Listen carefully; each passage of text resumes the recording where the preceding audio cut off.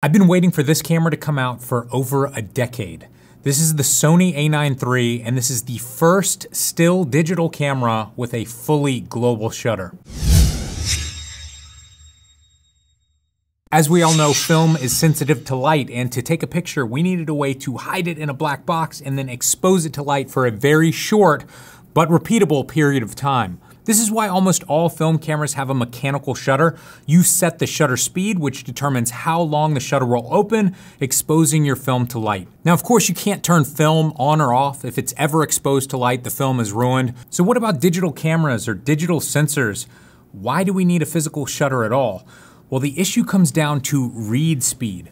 Up until this point, almost every single digital camera sensor ever made was able to capture an image one line at a time. Now, each sensor could do this at a different speed, and as technology's gotten better, they've gotten faster and faster. But if you shoot a fast-moving subject, you will be able to see this rolling shutter. Remember that it's not the exposure that's slow, it's the reading of the image, the data from every single pixel that's slow after the image is taken. To combat this, most professional cameras have a mechanical shutter. The sensor will turn on, the shutter will open, exposing the sensor to light. The shutter then closes and the sensor will retain that exposure data, and while the sensor is in complete darkness and has more time, it will read line by line and build that image. Up until this point with digital cameras, this was the only way to get a clean image of a fast-moving subject. And although they do allow our cameras to sync with a strobe, they also severely limit what we can do with a strobe. And that's why every camera with a shutter has a very specific maximum sync speed. This is the fastest shutter speed you can choose that keeps your shutter completely open so that you can expose the entire frame with a single strobe flash. If you choose a faster shutter speed than your maximum sync speed, your shutter will become a small slit, and when you use a strobe light, you will only be exposing a portion of the frame. In comes the Sony a9 III, the first still camera with a true global shutter. This means that every single pixel on the sensor can be read at the exact same moment, making a mechanical shutter completely obsolete. We now have a professional camera with no moving parts. It has no rolling shutter distortion with still images or with video, and it also no longer has the limitations of a physical moving shutter. The fastest shutter speed now, instead of 1/8,000th of a second, is 1/80,000th of a second. Instead of shooting images at 10 frames per second, it can shoot 120 raw files per second. So it's clearly the greatest camera ever made, right? Not exactly. To make room for all of the circuitry needed to read every single pixel at the exact same moment, you're going to have to shrink each pixel, which means either fewer pixels, fewer megapixels, or smaller pixels, which means they're less sensitive to light. This camera takes a hit in both areas. It's only 24 megapixels, and the ISO performance is lacking when you compare it to other much cheaper cameras. Take a look at these shots out of my a7 IV versus the a9 III. I was really surprised to see that the a7 IV has approximately 1.5 stops better ISO performance. Although the ISO does start at 125, the native ISO, or the ISO you should choose to get the cleanest possible image, is ISO 250. Everyone's always worried about how high their camera's ISO can go, but these days, the lower ISO may even be more important, depending on what type of photography you do. But if you're doing lots of flash photography or images in very bright light, and you want shallow depth of field, you want to be able to take images with a wide open aperture, having the ability to choose an extra low ISO could be very beneficial. And this camera kind of limits you there. And then on the high end, my a7 IV had 2 additional stops of ISO that the a9 III doesn't even give you. Next up, I wanted to test dynamic range. I shot both images in RAW, totally backlit, and then tried to bring up the detail in post. Once again, you'll notice that the much cheaper and older Sony a7 IV has 1 to 1.5 stops better ISO performance than the a9 III. So to be clear, you will get better image quality out of a camera that cost $2,500 versus this one that costs $6,000. You're gonna get more resolution, better ISO performance, and more dynamic range. So why would anybody buy the a9 III? It comes down to that global shutter. When it comes to video, you are never going to have to deal with rolling shutter again. Footage of drone blades looks perfect. Panning footage, no matter how fast, looks perfect. And you can now even capture strobes perfectly while you're recording video. Right now, I'm recording on the A7 IV, and this is a flash. Let's try the exact same thing with the A9 III. But with still photography, it's probably even more impressive. Because of the limitation of the mechanical shutter in the A7 IV, our maximum sync speed is 1/250th of a second. You can see in this shot here, if I go up to 1/320th of a second, my flash is unable to expose the entire frame. On the Sony A9 III, because there's no mechanical shutter in the way, I can sync at any shutter speed, up to 1/80,000th of a second. Now we're on the Sony A9 III, and I looked up the flash duration of my Profoto B1 at full power, and it is almost exactly 1/1000th of a second. So let's go ahead and set our shutter speed to 1/1000th of a second. Of course, this introduces another problem that I've never had to deal with in my entire career as a photographer, and that is my shutter speed being faster than my flash duration. With this flash at full power, if I do go beyond 1/1000th of a second, the flash will start acting like a normal ambient hot light. And as I raise my shutter speed, I'll be cutting the flash power as well. This allows me to shoot with a wide open aperture,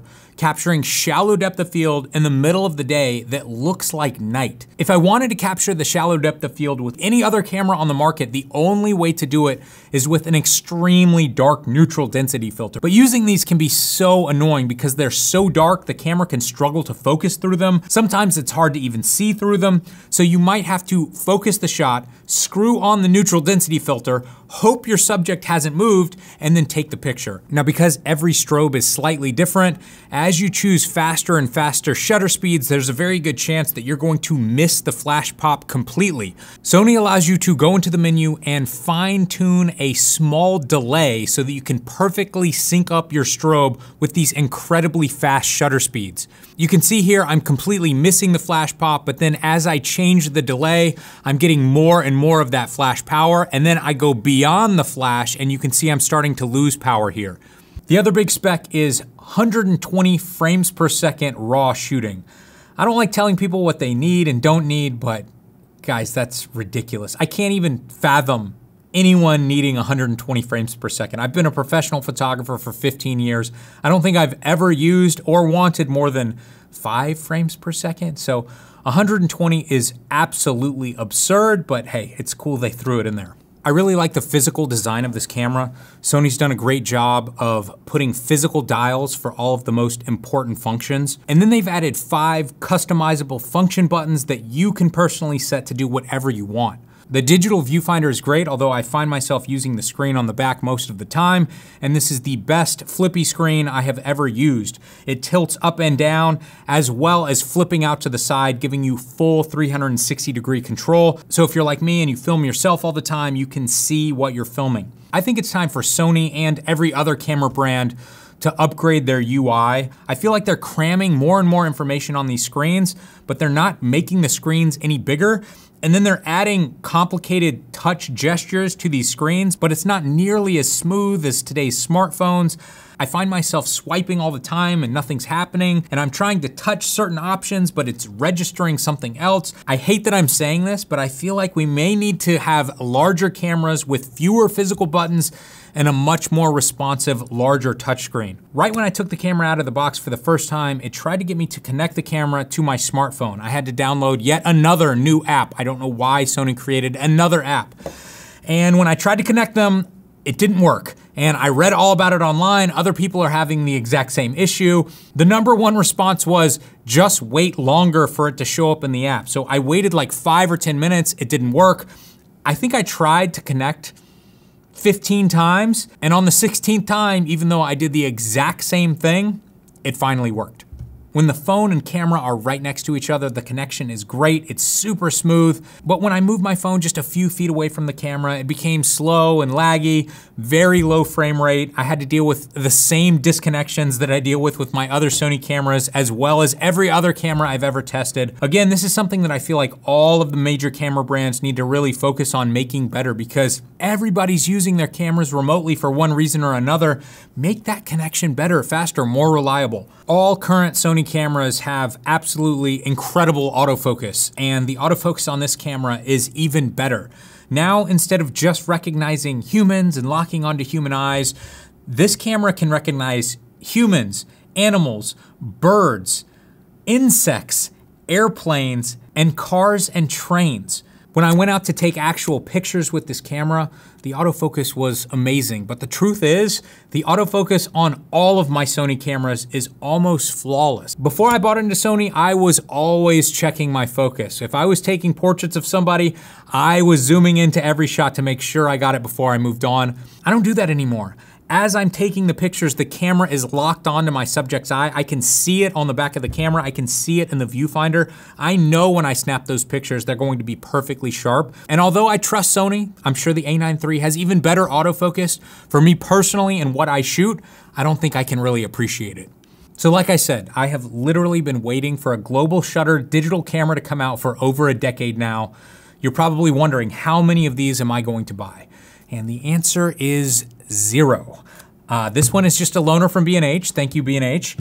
This camera is just too much for me personally. At $6,000, there is absolutely no way I can justify owning a camera like this. But that doesn't mean I don't fully appreciate this camera and what it can do. And it also makes me so excited for what's coming in the future. In the coming years, we're gonna see much cheaper cameras with higher resolution, with better ISO performance, and eventually global shutters will become the standard. Having a physical moving shutter that's making noise and occasionally breaking will seem so ridiculous in a few years. And for everyone else, eventually global sensors will come to every camera, even cheap ones in cell phones, meaning that every camera, including your iPhone, will finally be able to sync with a strobe. That will be nuts. I know there's a few of you watching right now that have the money to go out and buy this camera. Buy it, you're gonna love it, I'm sure. But for everyone else who doesn't have $6 grand to spend on a camera, just wait a year or two. I guarantee you, this technology is going to trickle down into all of our cameras and it's going to change everything. We are doing photography contests with big prizes that are totally free to join every single month.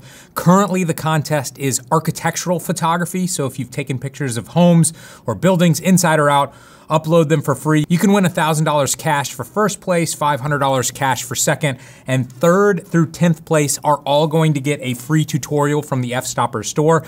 And while this contest is running, we are doing the biggest sale ever on our most successful tutorial ever, Where Art Meets Architecture with Mike Kelly. If you're interested in breaking into real estate or architectural photography, this is for you. This is by far our most successful tutorial. We've been selling it for years for $300, and this is the cheapest it has ever been for just 75 bucks. Check it out in the link below or fstoppers.com/store.